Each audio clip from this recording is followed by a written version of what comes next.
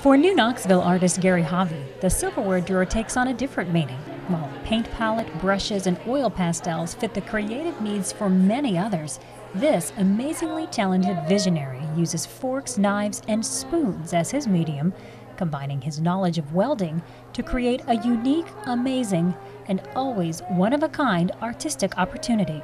When I was much younger, I was just dating my wife at the time. We went to a show in Wichita, Kansas, that had a guy made animals out of bumper ends, chrome bumper ends. And I thought at the time, if somebody made them out of spoons, they could have indoor sculptures. So I didn't know how to weld at the time, but I told Tony about the idea. 30 years later, I decided to try it because I had learned how to weld by that time.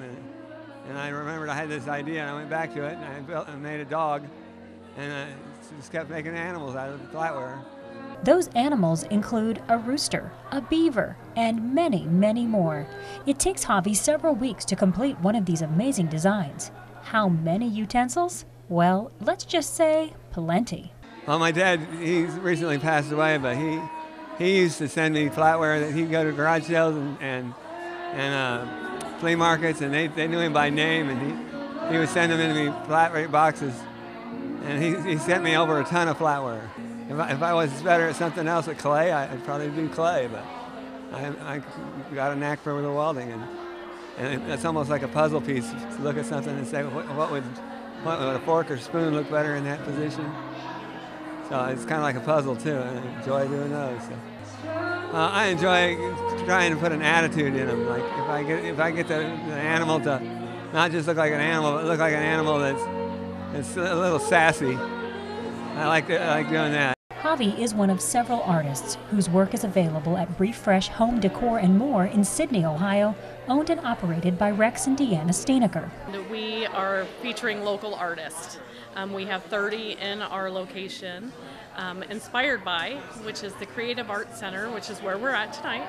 They opened up about 2 months ago, and we decided that we wanted to feature some of our artists here. So we handpicked about 10 of our artists from blown glass, pottery, and canvas work, and we decided to host a show for them here.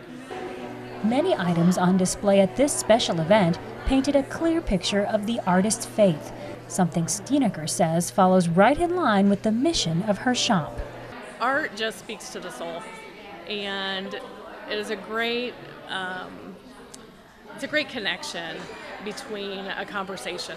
So when someone really expresses interest in a piece, it gives us the opportunity just to open that door and talk to them about their faith and give them an opportunity to ask questions.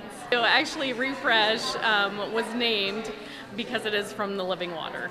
And not only do we want people to come to our shop and refresh their home and refresh their decor, but also just have a place where they can come and have prayer. We pray with them, where they can come and just have some hope and make connections with other people.